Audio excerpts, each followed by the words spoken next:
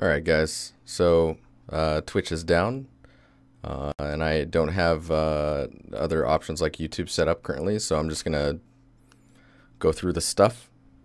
We got two portfolios and then we got critiques. I'm going to just do I'm going to do what I normally do. I just won't have time to or the ability to answer questions.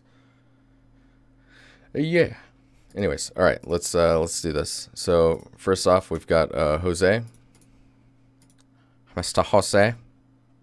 My dad's name is Jose. Hey guys. All right, what is going on there? Cool. Okay, so Jose, 3D artist, game artist. Let's look at the portfolio review request just to see where we're at here. Jose, environment props artist, anything. Okay. So he wants me to look at anything. So it's got some substances up front. In your resume, let's see what you say in your resume. I have to work in a development studio. So, assuming you grew up in Spain, double check all of your grammar and stuff. I'm terrible at grammar, so just it's okay. I'm American, and yeah, grammar's terrible. Yeah, self-motivated, good resolution, eager to learn, grow and expand beyond my art discipline. Cool. Maya user, Max user. Very cool. Looks good. Oh, you've done some stuff. Cool. Fist of Jesus, dude. Interesting. That sounds interesting. All right, so you've got 4 substance materials. Let's do a quick gander at these. They look pretty straightforward. This is a personal work. Let's see, it's mud texture. So the only thing I would say with the mud texture, from what I can see, let me scroll through this a little bit more. What I can see so far, oh, this is a good shot to actually talk about it. I'm going to copy this. Open up OneNote, which I think we already got up. Yep, cool. So, going off of this, some of the stuff I would note immediately, the footprints are not very visible, these guys. And, like, they kind of look like footprints, but they're a little too soft around the pattern of, I guess, how they're deforming or manipulating the material, or the mud, let's say. And then I think I need to change the color of this so that you can see it a little better. Let's make sure this is smaller too. These lines I think are grass blades. They need some color variation in the albedo. Like, you're not really seeing them in the albedo, and they seem unimpeded by physics as far as like how they work along the surface of the mud, and then what happens when they're stepped on and stuff like that. When we get to some of the other stuff, maybe we'll see. Yeah, see, the footprints aren't really reading as footprints. I'm not sure. I'm not sure how we can fix that. I mean, I think maybe the mud is a little too goopy. Or maybe like the really goopy stuff shouldn't have the little sinewy grass blade stuff in it as much, and it should be more for the stuff below it. It looks more fleshy for some reason, I guess, in the way that it's tearing apart. Like, the transition between these two things is totally different, right? Let's look at the next material. So this one, I would say this one's actually a little bit better, just because you're getting some definition difference between like where there's rocks and where there's grass, what the mud is, like where the breakup occurs in the roughness. Like, especially here, like, you're seeing all this breakup is really good. Some stuff that I would say on this is, let's go back down here. We'll just do that. Hang on, you guys are talking to me in Discord too.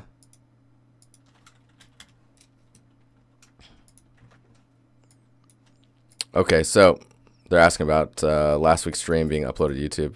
I just need to fill out the information on it to make sure that everything's there. Okay, so in this material, you can see the these rocks are all very similar in shape.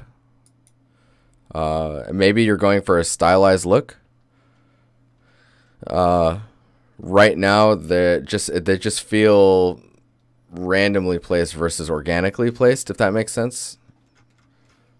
Like, we think organics are pretty random, right? But everything has a rule as to how it got to where it is. Like, how did the big rock get there, and why is the small rocks around it, and stuff like that. And so, like, when you look at stuff like that, keep in mind, like, how these space out and the uniqueness of their shapes. Because right now they're pretty standard sized from each other. They don't vary. Like, you've got there's like a small set, a medium, and then the larger ones. And then sometimes you get these like strange, slightly larger ones, and I think it's just like the height map of two of them getting really close together and blending together. You have to be really careful about that happening. Getting a greater contrast between the rock and the little pebbles is going to be pretty beneficial to getting some separation between all of your materials. So keep that in mind, that you have three different, you've got grass blade, you've got mud, and then you've got rock or pebbles or stones. And getting a roughness variation inside of each of those materials that has a little bit of range, and then range that's greater between the three, is probably the best approach for getting some really interesting roughness play along the surface of your materials. Dude, talking to myself, like, of course I'm always talking to myself on stream, right? But for some reason, when it's not streaming, it feels like I'm by myself, and like I can hear myself talking more. How is that even a thing? It's weird. Anyways, these rocks here, the little small pebbles, actually in the normal look like they're flat faced, whereas they shouldn't really, like, they're all uniformly the same flatness on the top. Like, these are like perfect for trying to skip across water, right? Let's see here. This is your AO. The AO looks pretty good. I would be careful about AO in between the grass blades, because that's almost more of like a cavity versus AO. The AO is going to be around the rocks primarily, or larger shapes that are on the ground versus like under the blades. It's pretty subtle though, so I don't know. Maybe it's okay. Rocky texture. So this stuff here is really interesting because, like, to me it comes off more like bone for some reason, and I'm thinking maybe it's the albedo and the roughness to it. When you're making rock surfaces, they have like I'm gonna find a good reference for this. Oh wow. I'm gonna bring this over for a second. That's what came up. How cool is that? Crazy. I like his tie. Rock.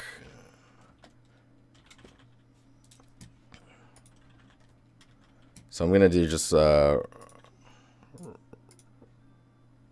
rock faces. So like when you Google rock faces, you can see there tends to be a direction, and direction is really important when it comes to stuff like that. When it comes to trying to replicate a material, specifically rock, of course. Like when you're trying to replicate a material, it's really important to find the elements that make it what it is. And with rocks, it tends to be layering, right? Rocks are just layers of dense sediment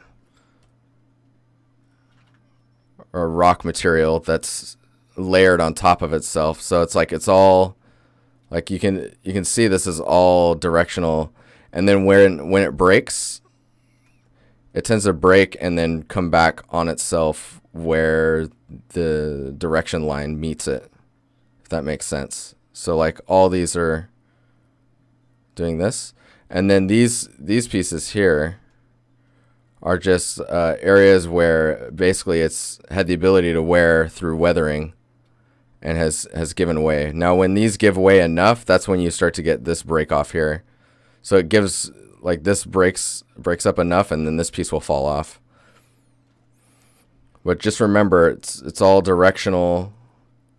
It also depends what type of rock you're trying to portray. So when you think about making rock materials, make sure that you know what materials, what type of rock you're trying to make. I'm going to actually post this in chat and be like, you can kind of follow along.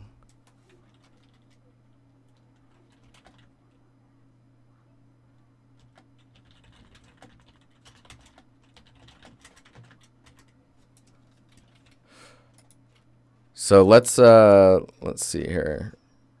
So you can see in this rock, it's more of like a really close zoomed in bone, if you want to call it that, just because there's no directional, it's all kind of random noise.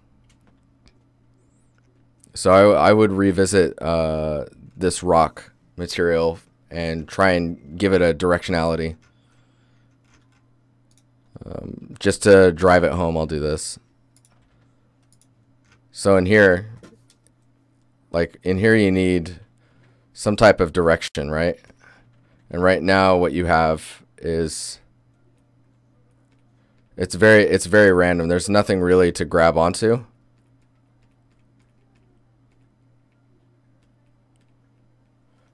And I think if you can get more in line with the directionality in the shapes, like doing stuff like this,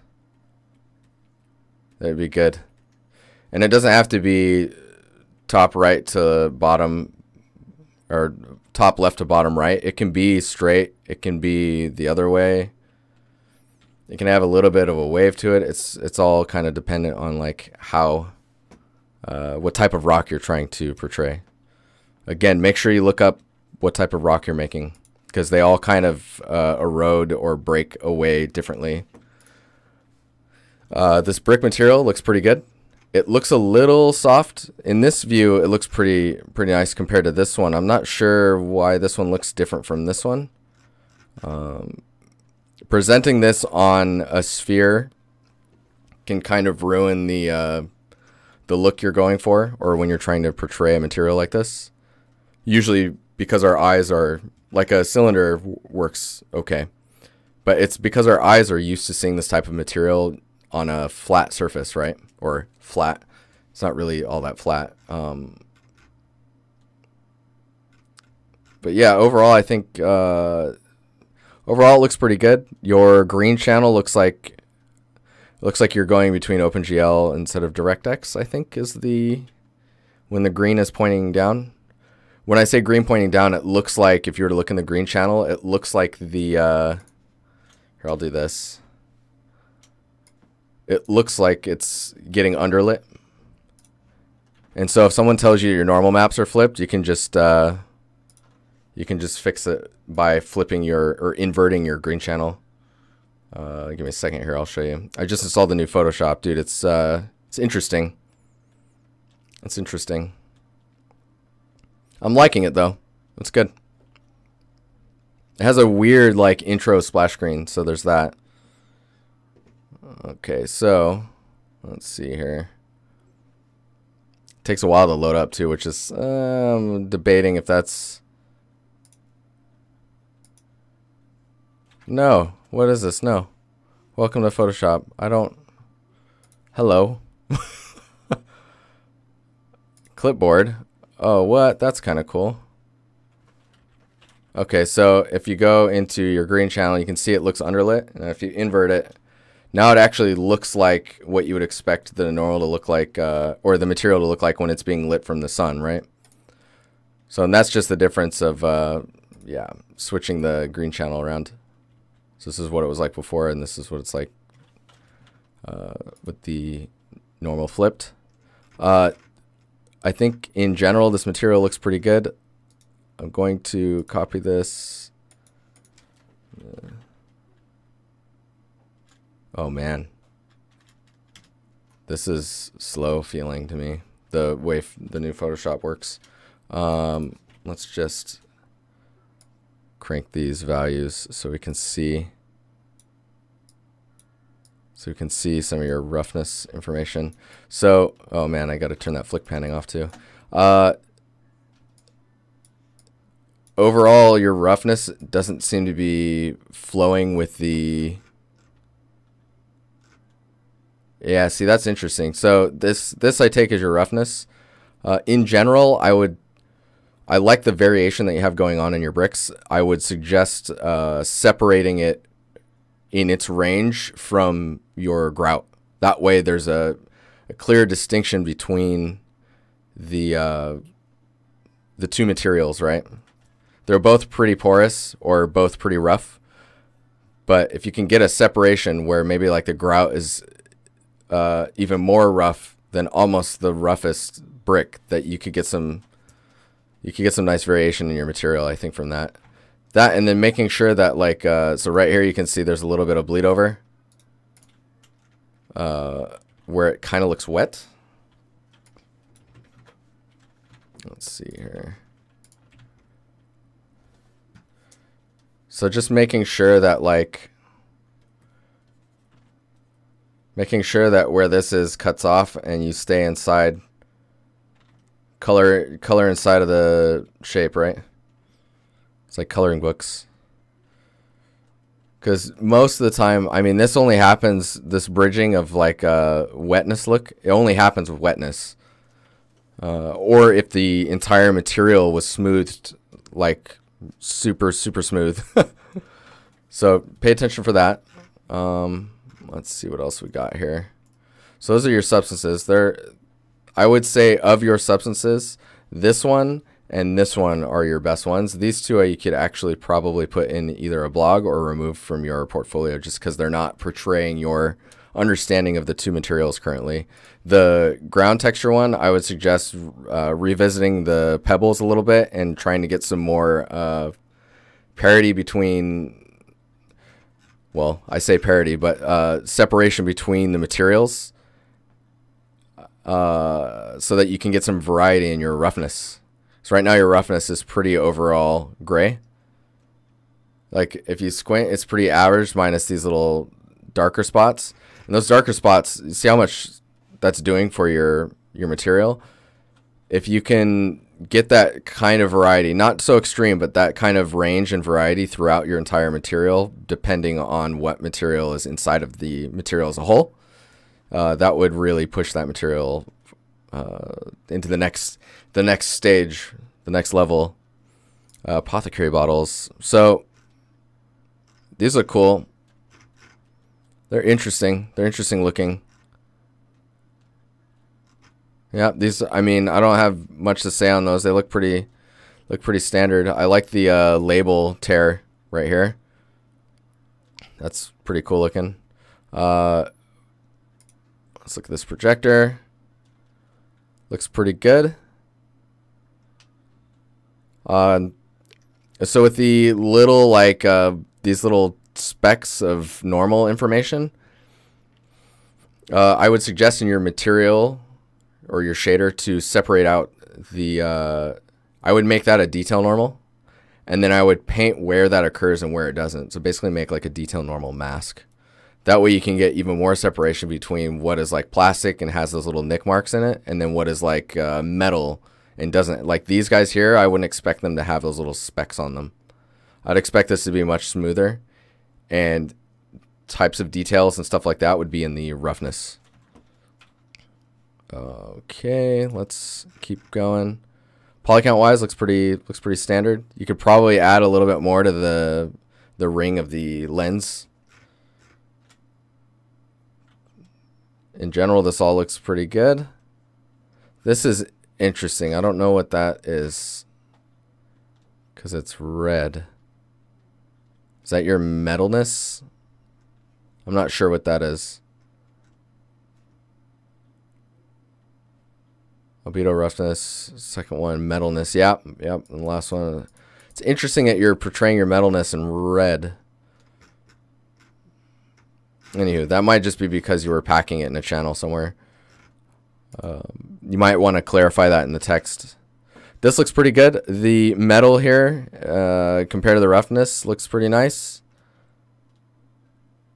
Again, I'd be careful on like having too much rough information in the normal map.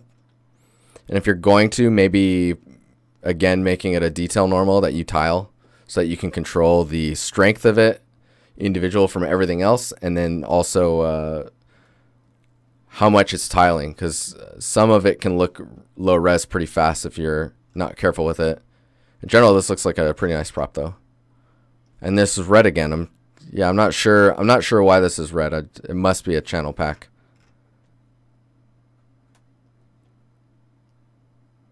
Oh, that is really interesting. So seeing your normal, how much it feels like a lot of the information is not needed.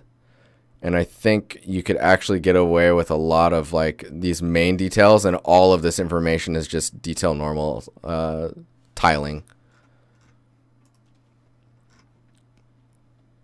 Bed looks pretty good. I would age it a little bit in the wood. Dude, this thing is terrifying. This autopsy table. Those are blood drain lines and stuff. Ugh. So I'm kind of glancing over this stuff now instead of going pretty detailed into it. But the overall impression I'm getting is that the Song of Horror game was actually a pretty grungy or dirty, high-frequency, noisy looking game. Being careful with like how far stuff rusts is going to be really important. I think though that you might be okay depending on like the rest of the scene. Out of context, it's hard to tell. This looks nice. Yeah, see, I can't tell if there's a detail normal on this, but I would expect this to be more smooth, or if it was a detail normal, it would be like that kind of like textured plastic that you see with common like appliances that are made of plastic. Overall, I would say this is all pretty good. I really want to see an environment from you. I think that overall your portfolio is pretty solid. I just need to know like that you can tell stories with your props and like propping things together and making a space look interesting. And then seeing how you deal with lighting and composition, you know. Those are like, if you're going to be a props artist, then this is really good. And then I guess I would just put your substances at the end, since it's about props. If you want to be a substance artist, then you got to start going crazy. I would suggest looking at Ben Wilson and Josh Lynch. James Lucas is also an up and coming badass. He's doing some pretty good stuff. You got 3D Kyle, look that guy up. He's doing good stuff as well. Yeah. In general, I'm not sure if you were going for a props artist position, you should be able to get into a place somewhere. Like, this is more than enough stuff. They might art test you though, just because your experience currently is sitting on some stuff that, I mean, maybe people wouldn't recognize. This one cracks me up though. The Fist of Jesus, the bloody gospel of Judas. Modeling, texturing, props, asset, and part of the environment from concept to reference. See, though, in part of the environment, I would love to see some of that. I'd be curious. Anyways, all right. I'm going to switch. I'm going to go to the next portfolio. See you guys in a minute.